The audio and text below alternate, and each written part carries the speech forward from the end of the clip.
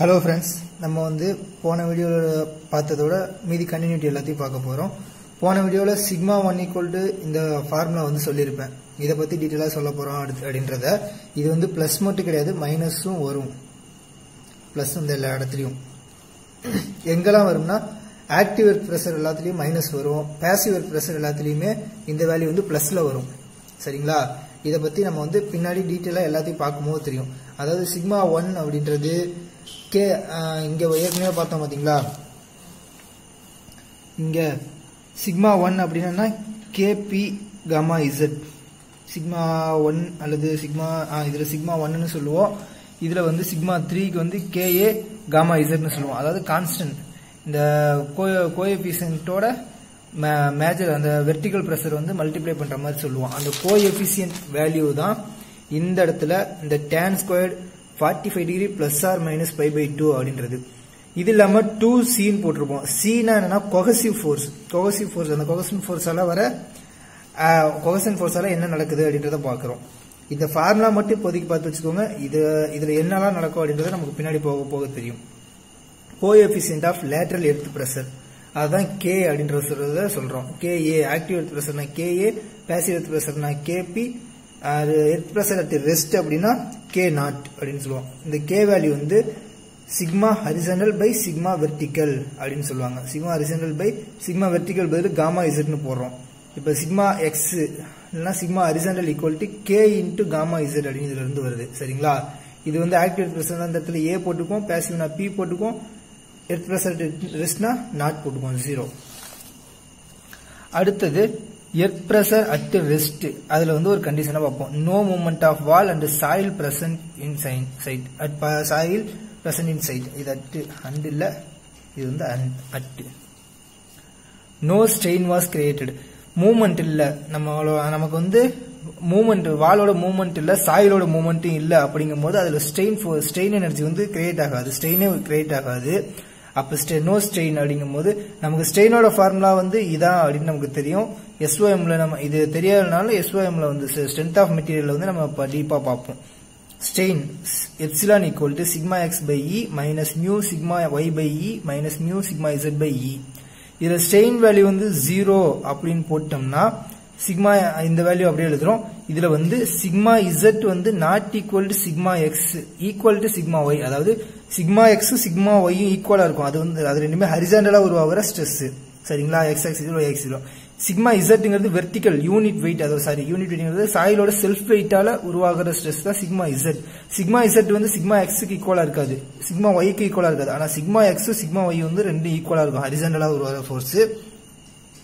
இப்ப இந்த வேல்யூல ஒய்க்கு பதில் வந்து எக்ஸ் அப்படின்னு சப்ஸ்டிட் பண்ணிக்கிறோம். பண்ணிட்டு இந்த ஈக்குவேஷனை வந்து சிம்பிளிஃபை பண்றோம். பண்ணது மூலமா நமக்கு கிடைக்கிறது வந்து sigma X equal to K0 sigma Z அப்படின்னு கிடைக்குது. அதாவது mu by 1 minus mu sigma இசட்னு கிடைக்குது. Sigma X equal to mu by 1 minus mu sigma Z. இது எந்த கண்டிஷன்ல வந்தது? Soil pressure at rest. சரிங்களா? அப்ப K0 வேல்யூ தான் அது. அதனாலதான் மியூ பை 1 மைனஸ் மியூங்கிறது K0 வச்சிருக்கேன். K0 value mu minus 1 minus mu. சரி, mu divided by 1 minus mu. இதுல மியூ அப்படின்றது என்னன்னா lateral strain divided by longitudinal strain. லேட்டரலா வர strain divided by longitudinal strain. இதோட ரேஷியோ தான் நம்ம வந்து மியூ பாய்சன் ரேஷியோ அப்படின்னு நம்ம வந்து சொல்றோம். KA அதாவது இப்ப K0 இதுல K0 கண்டுபிடிச்சோம். அதே போல KA எப்படி கண்டுபிடிக்கிறதுனா நான் முன்னே சொன்னேன். KAங்கிறது என்னது? Horizontal stress divided by vertical ஸ்ட்ரெஸ்னு சொன்னோம். நமக்கு வந்து ஹரிசாண்டல் ஸ்ட்ரெஸ் வெர்டிகல் ஸ்ட்ரெஸ் எல்லாம் நமக்கு தெரியாது.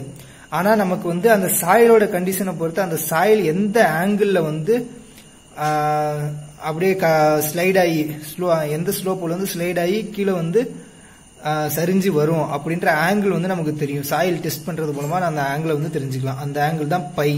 அதாவது 45 டிகிரி மைனஸ் பை பை 2 இல்லைன்னா பிளஸ் பை பை 2 அப்படின்ற வேல்யூ வரும். அதுல அந்த பை அப்படின்ற வேல்யூ இருக்குல்ல, அதை வச்சுதான் நம்ம இதை போடுறோம். 1 minus sign by divide by 1 plus sign by அந்த அளவு இருக்கும். ஆக்டிவ் எர்த் பிரஷர்ல வந்து 1 minus sign by divide by 1 plus sign by இருக்கும். இதோட வேல்யூ எதுக்கு ஈக்குவல்னா tan square of 45 degree minus by by 2 இதுக்கு ஈக்குவலா இருக்கும். இப்ப இந்த ஃபார்முலா இந்த tan square 45 minus by by 2 எங்கேயோ பார்த்த மாதிரி இருக்கா? அது எங்கன்னா இங்கதான். Sigma 3 tan square 45 degree plus R minus by by 2 minus போட்டோம்னா ஆக்டிவ் எர்த் பிரஷருக்கு, பிளஸ் போட்டா passive earth பிரஷருக்கு. 45 degree minus by by 2 அப்படின்னு போடுறோம். எங்கன்னா ஆக்டிவ் எர்த் பிரஷர்ல. இப்போ தெரியுதுங்களா, சிக்மா 3 இந்த டேன் டெர்ம்ஸ் வந்து KAன்னு வச்சுக்கோங்க into sigma 3. Sigma 1 equal to KA sigma 3 அப்படின்றது கிடைக்குது. இதுல சிக்மா 3ங்கிறது சிக்மா வெர்டிகலா எடுத்துக்கிருக்காங்க. சரிங்களா, இப்போ KA சிக்மா 3ன்னு கிடைக்குதா. இப்போ இதுல இருந்து என்ன தெரியுது, நமக்கு சிக்மா எக்ஸுக்கான ஃபார்முலா அந்த முன்ன எழுதுன அதே ஃபார்முலா தான். இந்த சிக்மாவுக்கு பதில் காமா இசட் அப்படின்னு போடுவோம். இதோட வேல்யூ வந்து KA. அப்ப sigma equal to sigma X equal to KA gamma Z அப்படின்ற ஃபார்முலா தான் நம்ம இங்கேயும் எழுதியிருக்கோம். இன் டெர்ம்ஸ் ஆஃப் பை அந்த ஆங்கிளை பொறுத்து நம்ம வந்து மாற்றி எழுதியிருக்கோம். சரிங்களா, இதுல வந்து மைனஸ் வரும். அடுத்தது KP equal to 1 plus sign by by 1 minus sign by. இதுக்கு ஈக்குவல் எதுனா tan squared 45 degree plus by by 2. சரிங்களா, இப்போ இந்த ஈக்குவேஷன்ல வந்து பிளஸ் இங்க போட்டோம்னா இது வந்து பாசிவ் எர்த் பிரஷருக்கான இது. இதுல இந்த 2c tan 45 degree plus by by 2 அப்படின்ற வேல்யூ கொஹசிவ் ஃபோர்ஸ் வரும்போது மட்டும் யூஸ் பண்ணுவோம். நம்ம வந்து கொஹசிவ் ஃபோர்ஸை மேக்சிமம் யூஸ் பண்ணவே மாட்டோம் வந்ததுன்னா கூட. ஏன்னா கொஹசிவ் ஃபோர்ஸால வந்து நமக்கு வந்து ஃபெயிலியர் ஆக்கிறவா அதை யூஸ் பண்ணாம இருந்தோம்னா நமக்கு வந்து சேஃப் ஜோன். அது இன்னும் தெளிவா எதுலன்னா, அதாவது ஆக்டிவ் எர்த் பிரஷர்ல வந்து இந்த வேல்யூ மைனஸ் வருதுங்களா, அப்போ இந்த மேஜரா உருவாகிற ஸ்ட்ரெஸ் மைனஸ் கொஹசன் ஃபோர்ஸ். இது நம்ம பின்னாடி டெப்தா பார்ப்போம். அதாவது டோட்டல் ஃபோர்ஸ்ல இருந்து இது ஒரு கொஞ்சம் ஒரு செர்டன் வேல்யூவை குறைக்குது. அப்ப சிக்மா எக்ஸ் வேல்யூ வந்து அது வந்து குறைக்குது. சரிங்களா, அந்த வேல்யூவை குறைக்கிறது மூலமா அது வந்து கம்மியான ஸ்ட்ரெஸ் தான் சொல்றதா அர்த்தம். அது இல்லை அப்படின்னா நமக்கு வந்து சிக்மா எக்ஸ் ஸ்லைட் ஆகிற ஸ்ட்ரெஸ் வந்து இந்த வேல்யூக்கே ஈக்குவலா இருக்கும். அதனால இதை கொஹசன் ஃபோர்ஸை கன்சிடர் பண்ண மாட்டோம். அதை நம்ம பின்னாடி டெப்தா பார்ப்போம். அதே போல K0 equal to 1 minus sign by மட்டும். இந்த K0க்கு வந்து இந்த பை ஆங்கிளை பொறுத்து போட்டோம்னா 1 மைனஸ் சைன் பை அப்படின்ற வந்து ரேஷியோ. அதாவது சிக்மா எக்ஸுக்கும் சிக்மா எக்ஸுக்கும் சிக்மா இசட்டுக்கும் உள்ள ரேஷியோ தான் இதெல்லாம் கேங்கிற வேல்யூ எல்லாம். இதோட வேல்யூலாம் இந்த ஆங்கிளை பொறுத்து எழுதுனா ஃபார்முலா தான் இது எல்லாம். நெக்ஸ்ட் நம்ம ஆக்டிவ் எர்த் பிரஷரை பத்தி இன்னும் கொஞ்சம் டெப்தா பார்ப்போம். என்னன்னா, நான் முன்ன சொன்னது என்னன்னா 45 டிகிரி பிளஸ் பை பை 2 அப்படின்ற ஆங்கிள் தானே நமக்கு வந்து ஆக்டிவ் எர்த் பிரஷர் வந்து ஸ்லைட் ஆகுது.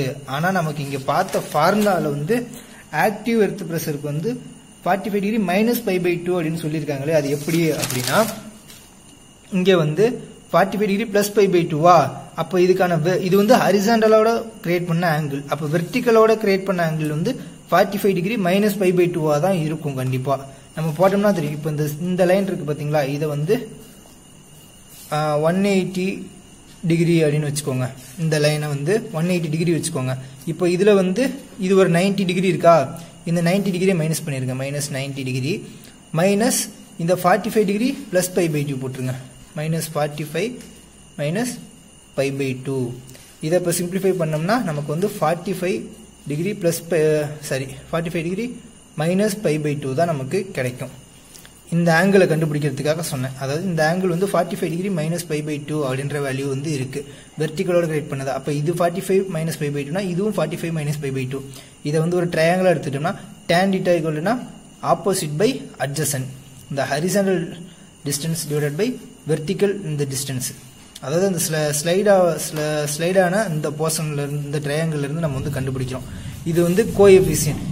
இது வந்து ஒரு ஸ்லோப்னு சொல்றோம். சரிங்களா, ஸ்லோப்போட ஸ்கொயர்டுக்கு வந்து அது ஈக்குவலா இருக்கு. இந்த கோஎஃபிஷியன்ட் ஸ்லோப் ஸ்கொயர்டுக்கு வந்து ஈக்குவலா இருக்கு. அதனாலதான் tan 45 மைனஸ் பை பை டிக்கு ஸ்கொயர்டு போட்டிருக்கோம். அந்த இடத்துல ஸ்கொயர் போட்டிருக்கோம். 45 square tan square 45 minus by by 2 into sigma Z. இது வந்து KA ஆக்டிவ் எர்த் பிரஷருக்காக வந்த கோஎஃபிஷியன்ட். சேம் பேசிவ் எர்த் பிரஷருக்கு அதே மாதிரி ஸ்லோப் வரும். இங்க வந்து ஹரிசாண்டலோட 45 plus by by 2ங்கிறதுனால வெர்டிகலோட 45 minus by by 2. Passive earth pressure சொன்னோம் ஹரிசாண்டலோட 45 மைனஸ் பை பை 2. அப்போ வெர்டிகலோட 45 பிளஸ் பை பை 2 வருது. நம்ம வந்து வெர்டிகலோட வந்த ஸ்லோப்பை தான் நம்ம இங்க போடுறோம். அதனால இங்க வந்து 45 பிளஸ் பை பை 2 அப்படின்ற வேல்யூ போட்டிருக்கோம். Sigma X equal to KP sigma Z அப்படின்னு கிடைச்சிருச்சு. இப்போ வந்து நம்ம கடைசியில சர்ச்சார்ஜ் ஆங்கிள் அப்படின்ற ஒரு இதை பார்க்க போறோம். சர்ச்சார்ஜ் ஆங்கிள் அப்படின்னா என்னன்னா, நமக்கு வந்து இந்த ரீட்டைனிங் வால்ல இது வந்து சாயில் பிளஸ் இது இல்லாம மேல ஏதாவது ஒரு ஸ்ட்ரக்சர், ஒரு பில்டிங்கோ இல்ல மொத்தமா இருக்க மாதிரி ஏதாவது ஒரு ஸ்ட்ரக்சர் எக்ஸ்ட்ரா யூடிஎல் லோடு மாதிரி இருக்கிறதா சொல்றோம். இதுதான் சர்ச்சார்ஜ், அதாவது சர்ச்சார்ஜ் லோடுன்னு சொல்றோம். இதனால வர்றதுதான் சர்ச்சார்ஜ் ஆங்கிள். இது சர்ச்சார்ஜ் ஆங்கிள் கிடையாது, இது சர்ச்சார்ஜ் லோடு. சரிங்களா, சர்ச்சார்ஜ் லோடு அப்படி இல்லைன்னா சர்ச்சார்ஜ் பிரஷரு ஸ்ட்ரெஸ் எப்படி வேணா நம்ம சொல்லிக்கலாம். இது வரும்போது நமக்கு வந்து ஃபார்முலா எப்படி மாறுதுன்னா நமக்கு PA = KA gamma Z. நம்ம இது வரைக்கும் பார்த்தது இது மட்டும்தான் பார்த்துருப்போம். இந்த அண்டர்லைன் பண்ணிருக்கலாம் இந்த வேல்யூ மட்டும்தான் பார்த்துருப்போம். KA gamma Z. gamma Z அப்படிங்கிறது இதோட யூனிட் என்ன? கிலோநியூட்டன் பெர் மீட்டர் ஸ்கொயர்ல இருக்கும். ஏன்னா இது கிலோநியூட்டன் பெர் மீட்டர் கியூப், இதோட இது ஒரு மீட்டர், அப்ப கிலோநியூட்டன் பெர் மீட்டர் ஸ்கொயர்ல இருக்கு. இது இல்லாம இங்க இதால வந்தலோட வந்து ஒரு கிலோநியூட்டன் பெர் மீட்டர் ஸ்கொயர் இருக்கு. அப்ப டபுள் இது இந்த soil load self wait plus இதோட வெயிட் இதுவும் சேர்த்துல, அதனாலதான் Q பிளஸ் காமா Z அப்படின்னு போட்டு இன்டு KA போட்டோம்.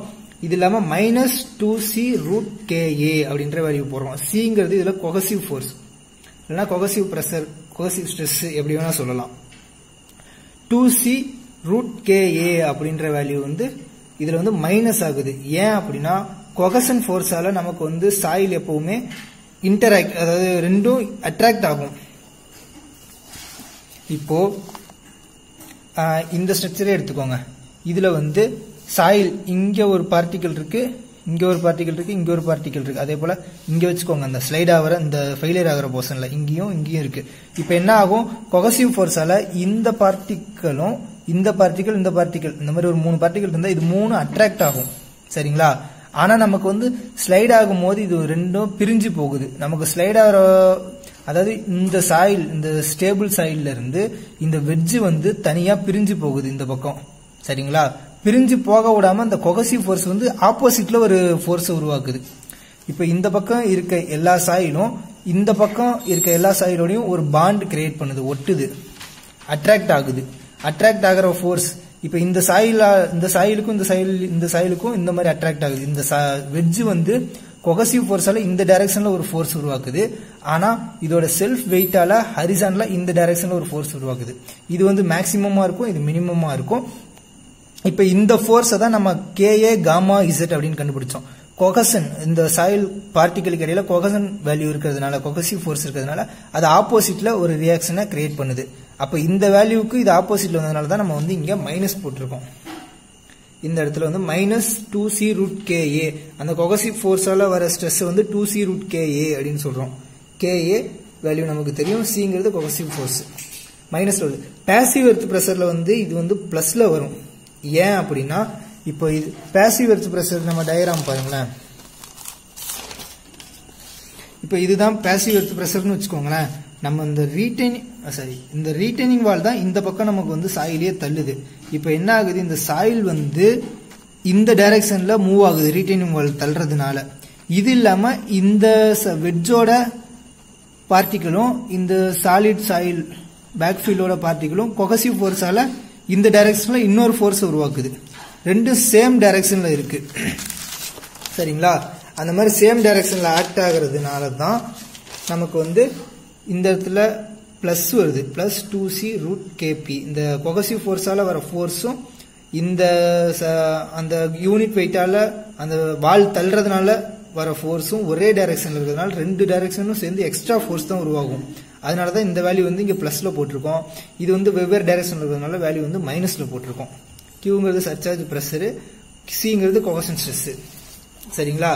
அடுத்தது கொஹசிவ் ஃபோர்ஸால சாயில்ல என்னென்ன டிஃபரன்ஸ் எல்லாம் ஆகும் அப்படின்றத நம்ம வந்து நெக்ஸ்ட் வீடியோவில் டீட்டெயிலா பார்க்கலாம். இந்த வீடியோ பிடிச்சிருந்தா லைக் பண்ணுங்க, ஷேர் பண்ணுங்க, மறக்காம என்னோட சேனலுக்கு சப்ஸ்கிரைப் பண்ணுங்க. அதே போல பெல் பட்டனை கிளிக் பண்ணுங்க. அப்பதான் மோர் வீடியோஸ் உங்களால பார்க்க முடியும்.